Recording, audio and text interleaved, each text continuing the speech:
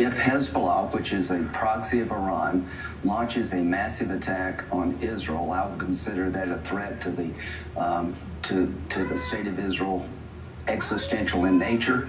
I will introduce a resolution in the United States Senate to allow military action by the United States in conjunction with Israel to knock Iran out of the oil business. Iran, if you escalate this war, we're coming for you.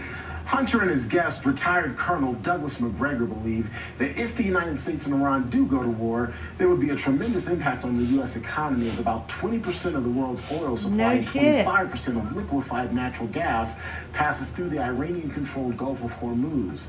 Plus, there would likely be threats to U.S. national security, as Iranian-backed Hezbollah operatives are believed to have already crossed the southern border into the United States.